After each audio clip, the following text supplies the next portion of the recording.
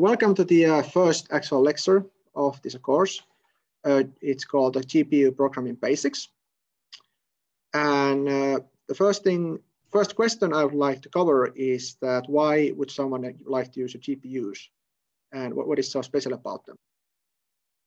And if you go and look at NVIDIA's materials, you will discover that they'll tell you that if you compare one of the GPUs against a CPU, then the GPU will have significantly higher instruction throughput and significantly higher memory bandwidth. And on top of that, they are saying that all this performance is being delivered in a relatively small price and power envelope. Another question is that what does this mean? What does NVIDIA mean when they say that it's a higher instruction throughput and memory bandwidth? And what is this price and power envelope? So first, let's look at the instruction throughput, which is usually measured as in terms of flops per second. And I have taken 3 different platforms here. The first one is a quad-core Intel Skylake CPU, 4 cores. And for that, the theoretical peak performance could be somewhere in the neighborhood of 200 gigaflops per second. If you then move on to 14-core Xeon CPU that can be found from the Kebnekaise nodes that you are using to this course, the theoretical peak performance around 1200 gigaflops. And then for NVIDIA V100 GPU, the theoretical peak performance is around 7000 gigaflops or 7 teraflops. And these numbers are for double precision operations. Then if we go and look at the memory bandwidth, then for the quad-core CPU, assuming that it has 2 memory channels, you would get around 35 gigabytes per second, which of course depends on the amount of type of memory you have in the machine. But 30, 35 is probably on around the correct neighborhood for the gigabytes per second it can actually pull from the memory. For the Xeon CPUs that we have in Kebnekaise, it's around 100 gigabytes per second. And what NVIDIA is promising V100, it's 900 gigabytes per second. So this is almost a factor of 10 improvement in memory bandwidth. So in both terms of the raw computing performance and memory bandwidth, the GPU is clearly, at least on the paper, much more powerful than the CPU. Then when you look at the power usage, these numbers are just a guesses, but usually Intel reports that for the desktop CPUs will pull around 90 watts of power to run. And for the Xeon, it's around 140 watts. And for the NVIDIA V100 is around 250 watts of power that is pulling. Of course, you must always consider the entire machine, so you cannot just take these numbers by themselves and say that if you're doing computational CPU, this is the amount of power you use, because it's also the motherboard and other systems in the computer that are pulling power from the wall. And with the GPU, there is always going to be also a CPU pulling power. So you kind of have to combine these figures here to get the true amount of power that the machine is using. Price-wise, again, there is a lot of variation, but for this kind of medium rates, CPU from Intel costs around $400 maybe. And then for the Xeon CPU, you will end up paying around $2,000. And for the V100 Tesla, I checked that the latest price was around $10,000. But considering the fact that the newer A100 is going to cost you over $20,000, then it's very likely the time when you had bought one of these CPUs, you might have been paid double this for the GPU, since they are really high demand. But now when we look at these numbers in the perspective that how many gigaflops you will get per watt and how many gigabytes per second you end up transferring per watt, you know that when you increase the number of cores, it gets better in the terms of gigaflops. And when you arrive all the way to GPU, there, based on the numbers I have just shown you, you will get around 28 gigaflops per computing power per watt. And the similar, and for memory bandwidth, you will get around 3.6 gigabytes per second per watt. So if you're simply interested in seeing how much computing power you get per watt of power consumed, then the GPU seems to be entirely its own league. For the price-wise, using the number sizes provided, it seems that if you just look at how much computing power you get, you will end up paying around the same amount of money. So this is what NVIDIA means, that they are in a similar price envelope, and this is what NVIDIA means when they are saying that it's similar power envelope. And then all these numbers were for double precision, but if you're willing to reduce the precision to, let's say, half precision, then what is usually happening is that you about double the raw computer power of the machine. But if you're willing to go even lower than that, so you go to half precision, then the NVIDIA V100 can provide 112 teraflops of computing power. And this is a completely different kind of number than you would get with the Xeon, where you cannot even use half precision. Instead, you are forced to use a single precision to do the same computation. So there is really no competition between these two numbers if your application can actually take advantage of the half precision, half precision computations. But of course, there is always going to be a catch. These numbers don't really guarantee you anything.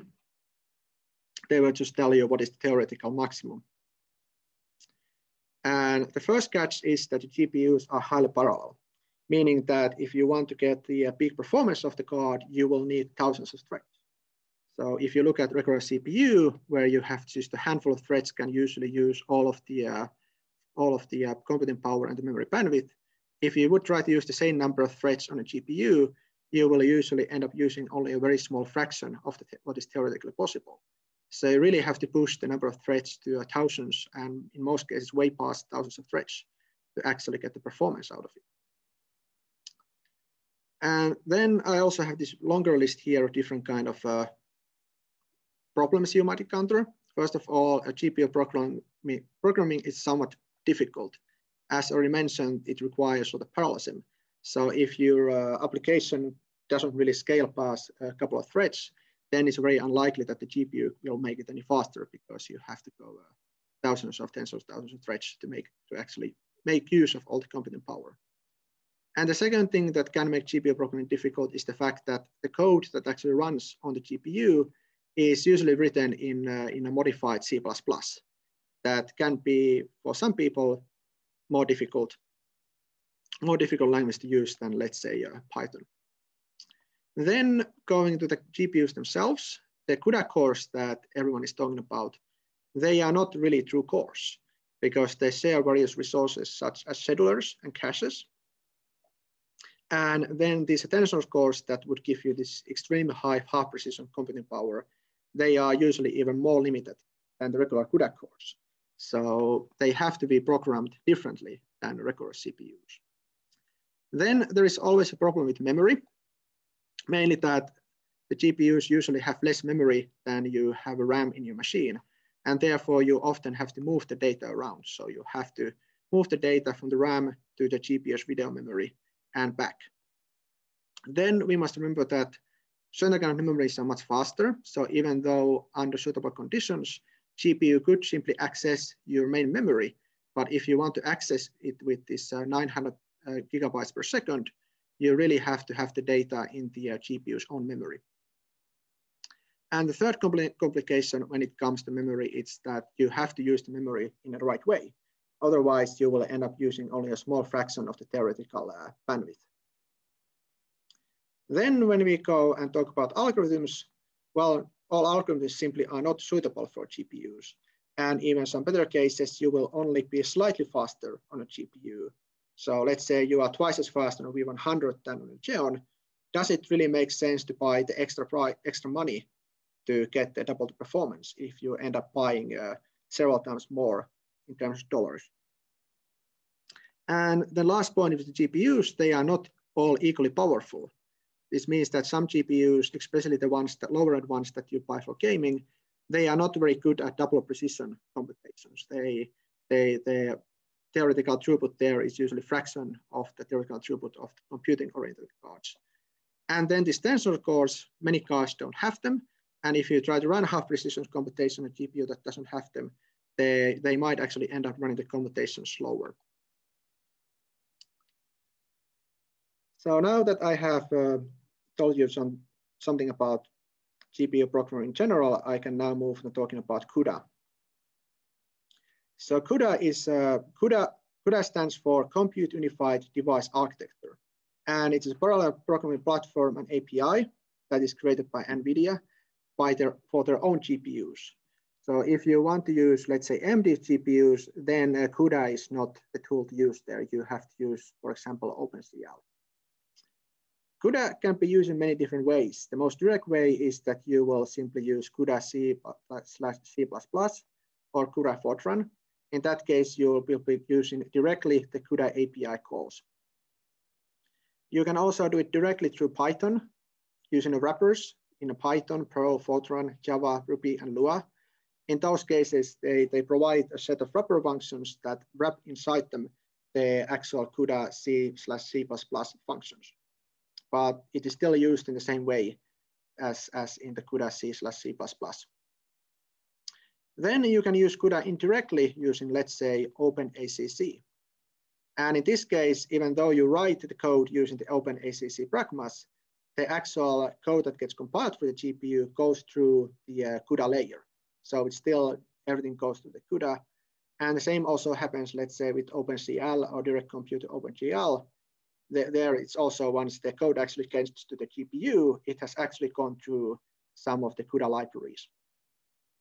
During this course, we are using the CUDA C++, because that is the most base form for CUDA. CUDA comes with its own compiler called NVCC. And what it does, it takes the code that is meant for a GPU and compiles it to something called PTX. That is then later on compiled by the graphics driver into a binary that runs on the GPU. And everything else, the part of the code that is not meant to run on the GPU, is going to offload it to the host compiler. Let's say, for example, G++, in case if you use the FOSS-CUDA model on Kebnekaise. CUDA also comes with a set of libraries. First of all, there is this CUDA runtime library that is loaded every time when you are running a CUDA application. Then we have CUDA basic linear algebra routines called CUBLAs. And this is a library that we will be actually using in some of the hands-ons. Then we have a CUDA Fourier transformer library. We have a library for doing sparse stuff with the sparse matrices. And then we have a library for doing deep neural network computations. And many third-party libraries that have GPU acceleration are actually offloading computation to these libraries. For example, if you use TensorFlow, it will actually run a lot of the GPU-specific stuff by calling functions in the GoodEDN library. For most use cases, you should not go and implement something yourself if the functionality already exists in one of these libraries, because in that case, in most cases, will probably end up running slower than the highly optimized functionality implemented in one of these NVIDIA's own libraries. At this point, have we had any questions in the Q&A or the chat? Okay, so good. I'm going to start from where many other programming courses start, which is a Hello World program that can be found also in the Git repository. And it is not, for the face of it, it doesn't look that much more complex than a regular Hello World. We have a printf function, but in this case, we have two of them. The first one is going to print a GPU says hello world, and the second printf statement is going to say hello, host says hello world. And if you want to go and run this code, you will, of course, load the necessary modules, CUDA, FOSS, and build-env.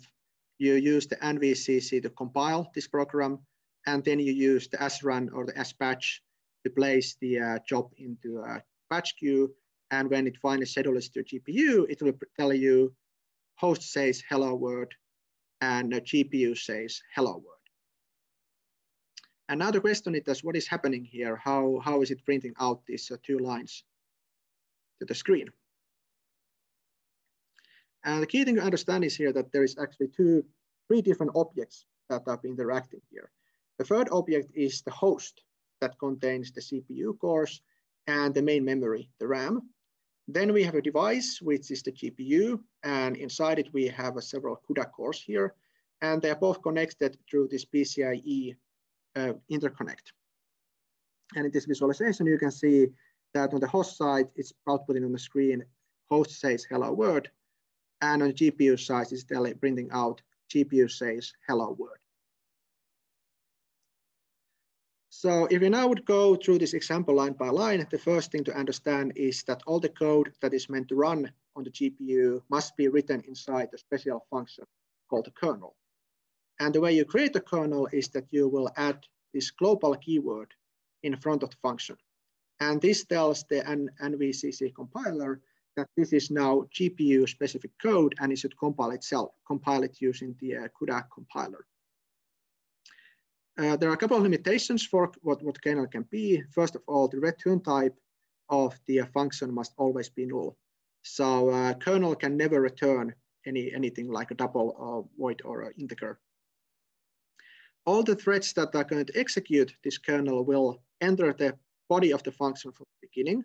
So there is no any kind of fork joins type approach where you would suddenly span a set of threads.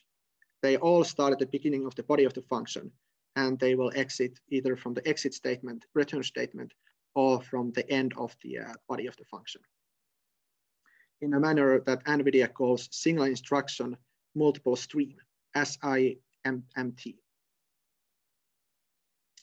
Then when you go and look at what is inside the main function, we note that we have something that looks pretty much like a function call. We say hello world, but then we have supplemented with this extra brackets here. And for now, only thing you have to know that this places the kernel into a queue known as a stream.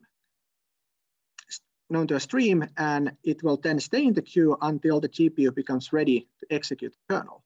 And the key thing to understand here is that the host thread that calls this, issues this kernel, will return right away. It doesn't wait for the kernel to actually finish. And that's why in the end, after it, you have to call CUDA device synchronize that tells the host thread that it has to wait until the stream is empty, meaning that the kernel has been executed. And when it comes to these two brackets here, I will return back to this later on during the presentation.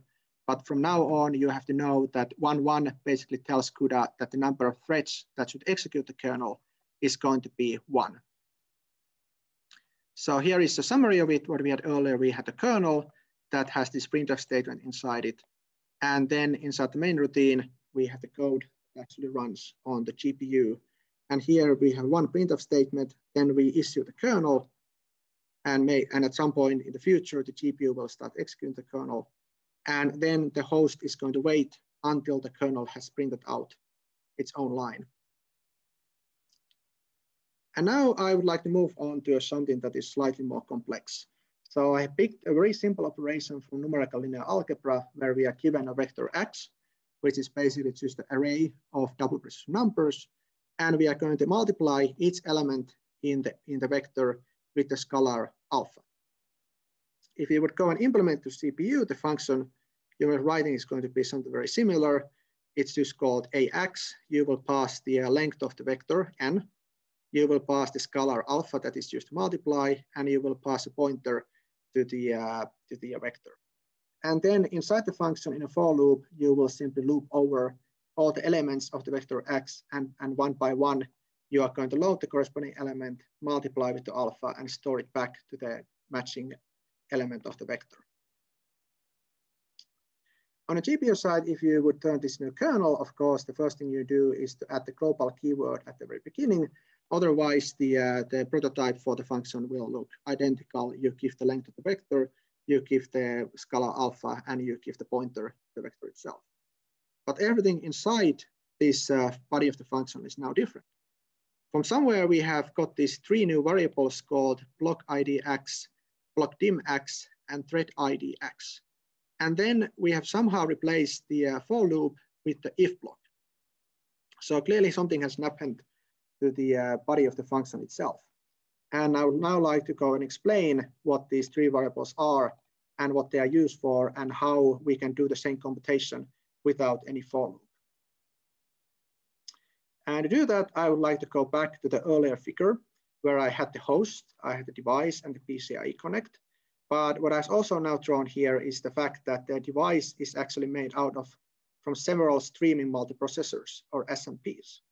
And inside each one of these SMPs we will have a set of CUDA cores. And each one of these CUDA cores is capable of executing several threads at the same time.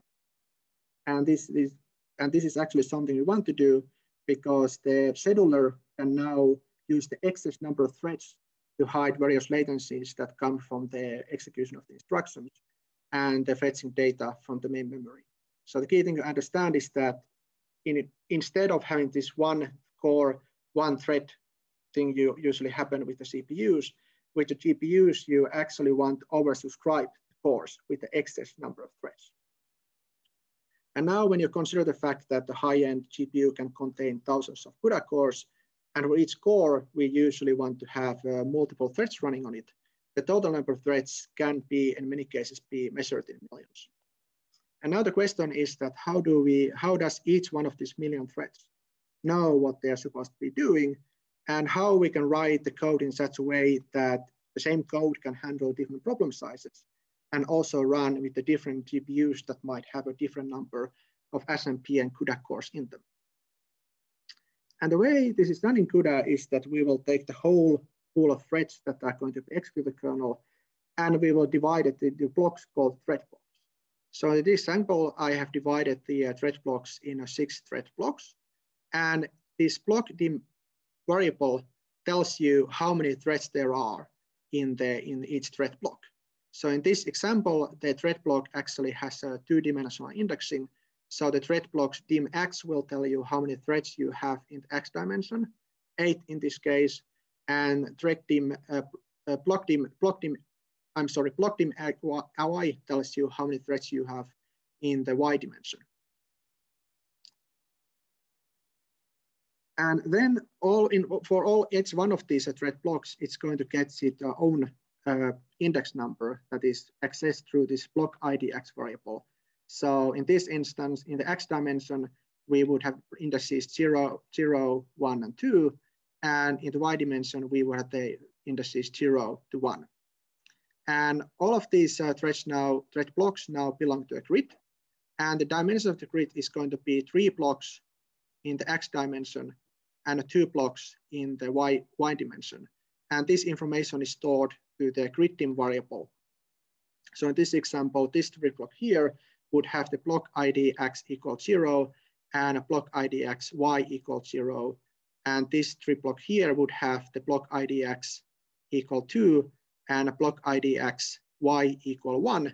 And for all these threads, in all these thread blocks, the grid dim x would be 3 and the grid dim y would be 2. So the overall idea what to do with these thread blocks is that we will take all the computational work we want to compute on the GPU, and we will divide it into self-contained tasks that are all meant to be mutually independent from each other. And then each one of these subtasks we have created here is going to assign to one thread block.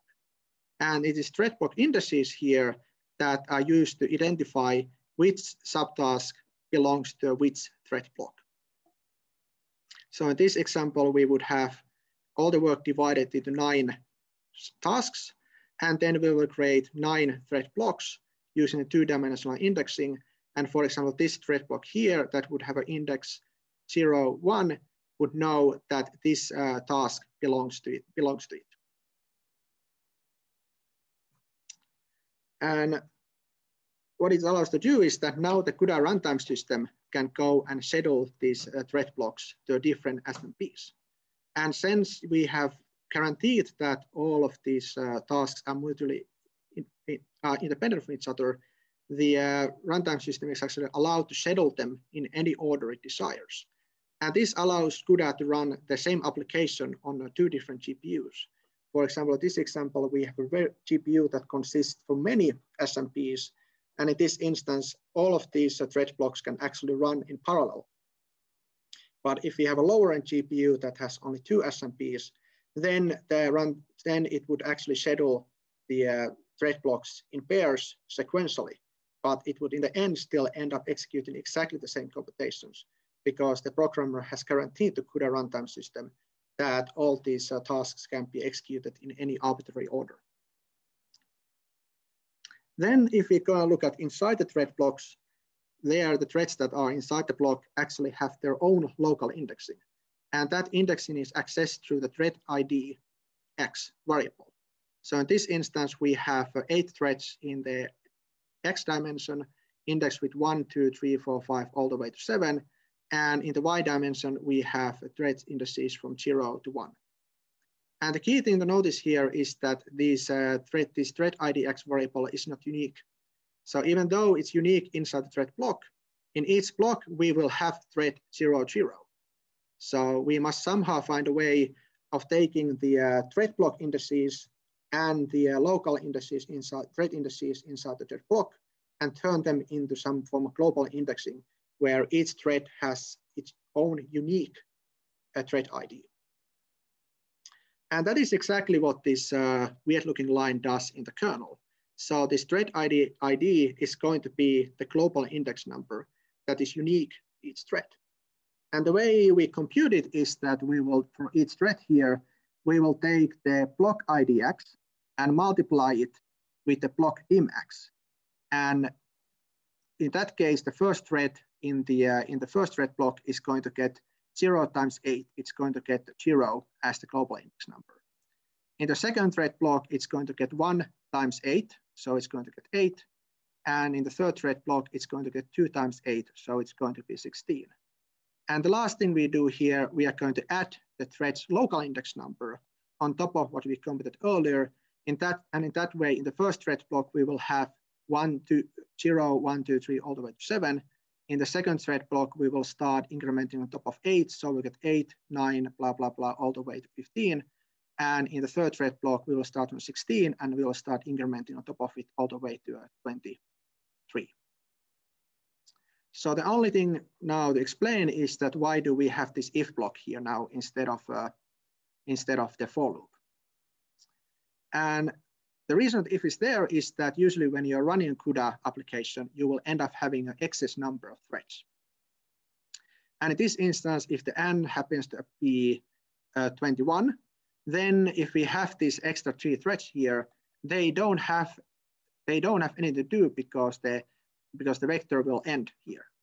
And what the if statement does here, it's going to take the global index number that we just computed and compare it against the n. And if it turns out the thread index number would go past the length of the vector, then they will simply skip the if block. A couple of remarks I have to make here to the way how I've drawn these figures. First of all, the thread blocks should be reasonably large. What it means in practice that the thread blocks that are smaller than 32 don't usually have any practical use. And the reason why this is will become apparent during the second lecture of the day. At the moment, the maximum number of threads you can have in a thread block is 1024. And my personal recommendation is that you will set the thread block size to be 256, and then you will tweak it if necessary to get the value that gives you the best performance. Usually the total number of threads in a thread block should be a multiple of 32 due to something called warps. But this is something I will return back during the afternoon lecture as well. But for now, just know that you should select something between 32 and 1024 and increment in increments of 32. When it's comes to the grid size that specifies how many thread blocks we have, then you must remember that each thread block runs on a single SMP. And for optimal performance, each SMP should have some work assigned to it. So therefore, we should have at least as many thread blocks that there are SMPs on the GPU. And for that, you should know that the NVIDIA V100 GPU has 80 SMPs in it. So for minimum, you should have 80 thread blocks running. In practice, that usually only gives you a fraction of the performance, but this is the lower limit. And the last thing, these remarks, I'm mentioning you that we had this 3-dimensional indexing, both for the threads that are in thread blocks and the thread blocks that are in the grid. But on the hardware level, there is going to be just 1-dimensional indexing. And the indexer will first run over. Yes, there's a question. Okay.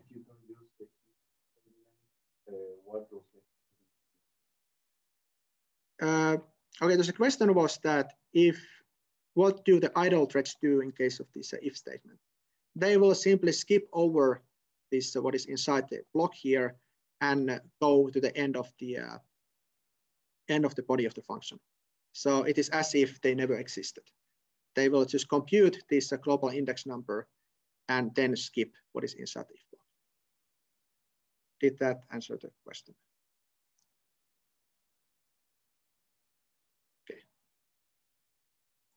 Okay, but the previous point was saying that even though the indexing for the threads inside thread blocks can be three-dimensional, and the indexing of the thread grid can also be three-dimensional, hardware level, there is this one-dimensional indexing.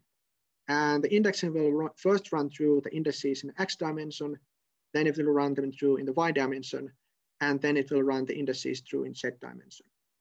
And this is, again, something I'll return back during the afternoon lecture. Then that was all the stuff that was related to kernel. And now we must tell what the host is doing in order to get the kernel launch for the GPU. And the first thing the host must do, it must allocate memory for the vector X. And here I'm just using the regular malloc call to allocate n double precision numbers. And then I'm just going to initialize them with some data. But then for the GPU computations, we actually have to allocate a second buffer that resides on the GPU called dx. And for that, CUDA provides you a function called CUDA_malloc that is going to return the pointer that points to the global memory. And then we will give them that how many bytes we want to allocate. And in this case, it's going to be n doubles in length. And in this figure, I have these three terms appearing. The first one is called the host memory. So this is basically just the RAM you have in the machine. Then we have a global memory that is the video memory that you usually have a couple of gigabytes. And then inside is SMP, you have something called shared memory that is on the chip itself. And the host memory is, of course, accessible by the host, but under suitable conditions, any thread that is running on the GPU can also access the global memory to the PCIe.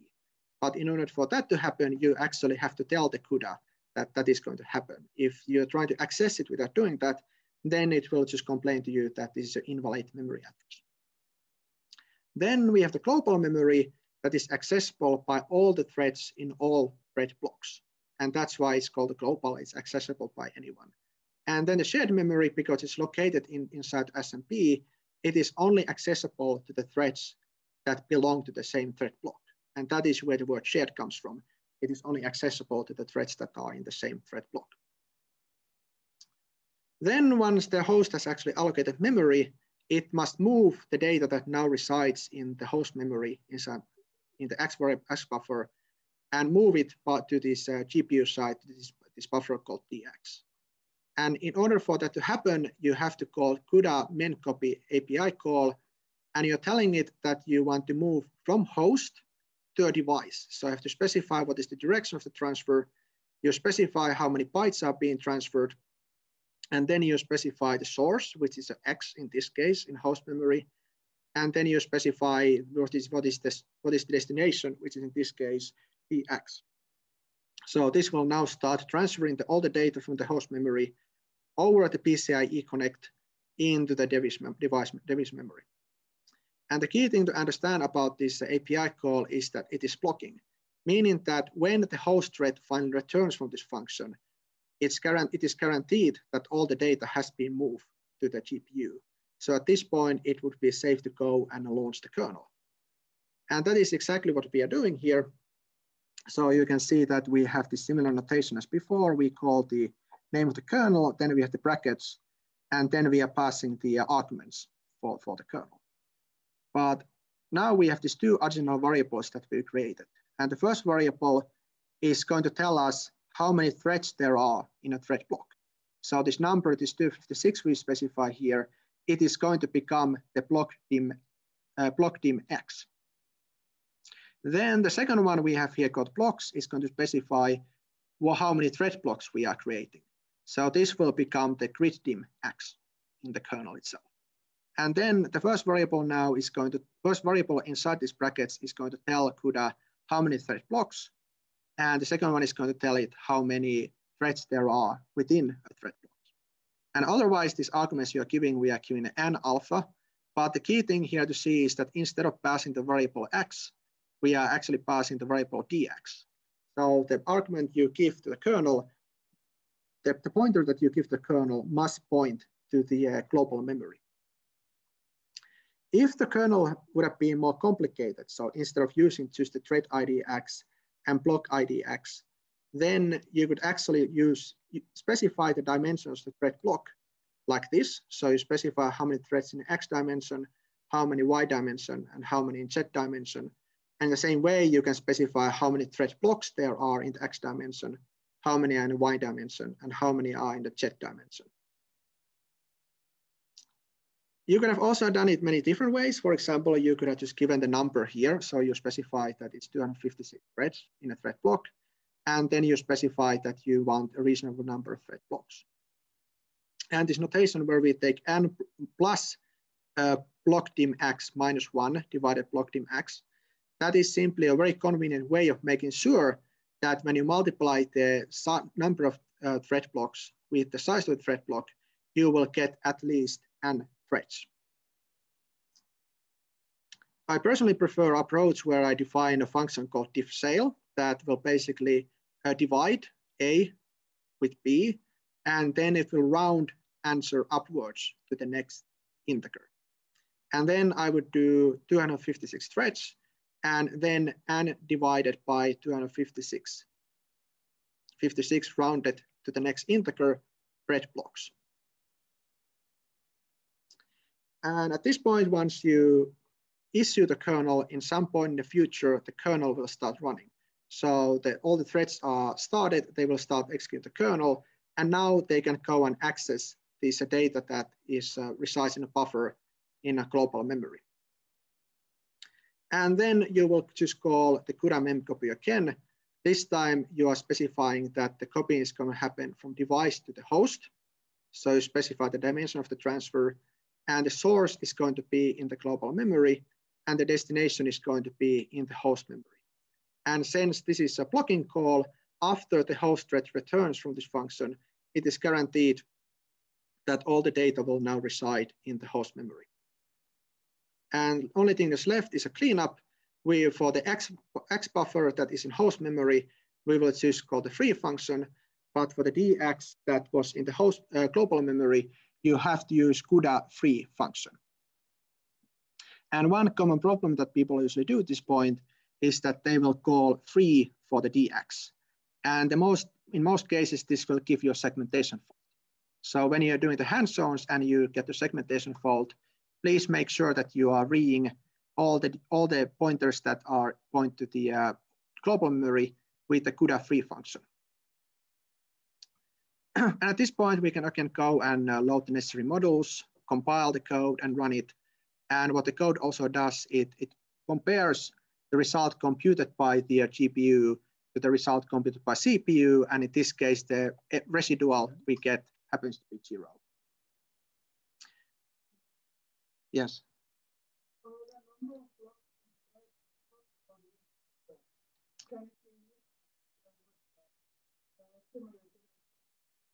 The question was that when we had these thread blocks defined here, that are they statically defined through the compile time, or can you set them during the runtime? And the answer is that you can set them during the runtime. So in many of the hands-ons where this actually, the size of the problem size is actually read as an argument from the command line. And that, of course, it's going to affect that how many thread blocks we are. So definitely they can be changed during the runtime.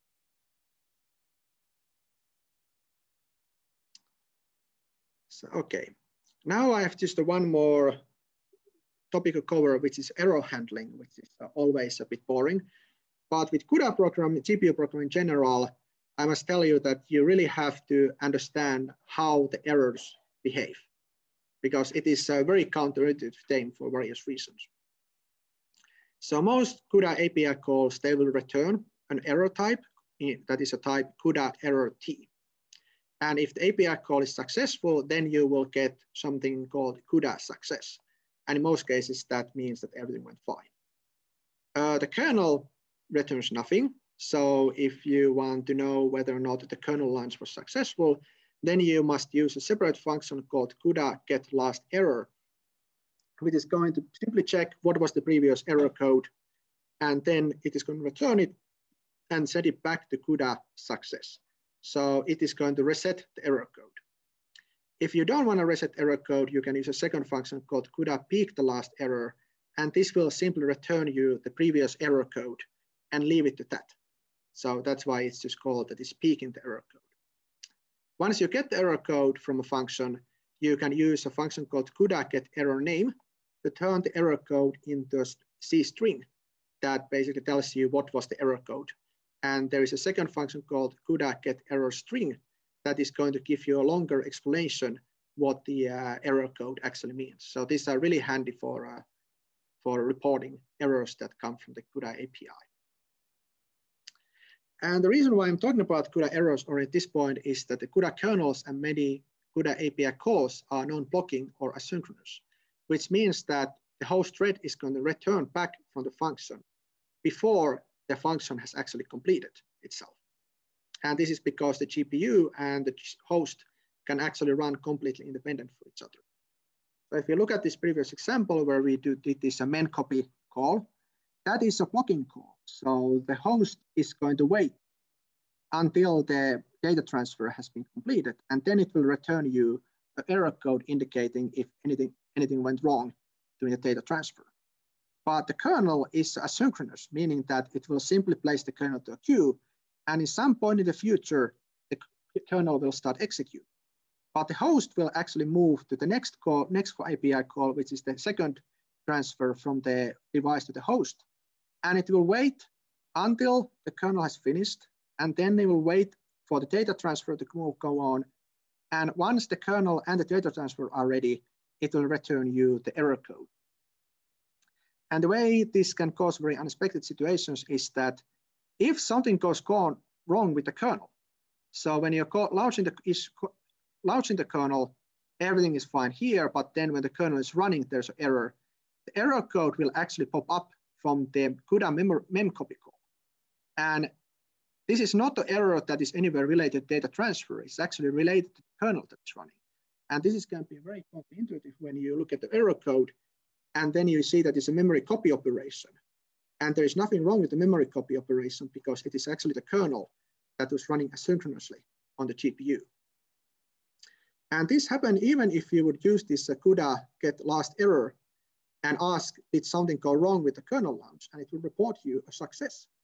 But this function will only tell you if there is something wrong with the arguments here. So if, let's say, you are giving it the invalid thread block size, then it will give you an error. But if this is all fine, the error that will happen during the kernel is running is still reported by the CUDA memcopy file. So you have to be, if you encounter a situation where you get the error from real place, you must consider all the asynchronous calls that happened earlier. And this ends this lecture. So I have prepared you 3 hands-ons that all exist in this Git repository. The first hands-on is called one-point threads. And in this hands-on, you will simply learn how to launch a kernel and how to use this block dim x, block idx, and thread idx variables. In the second hands-on, I'm forcing you to do some error management, just because it's something you have to learn how to do. And the third hands-on is basically a slightly more complicated one, where you actually go and allocate a memory buffer from the GPU. You will do the data transfer, and then you will be modifying a kernel that I've already provided. We have a question.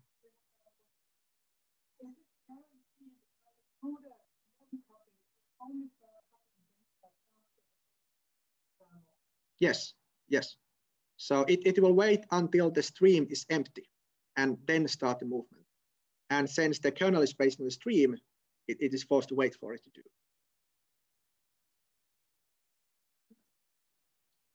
So I think for now we have 40 minutes before the lunch break. So I will be ending this webinar. and moving on to back to the hands-on meeting.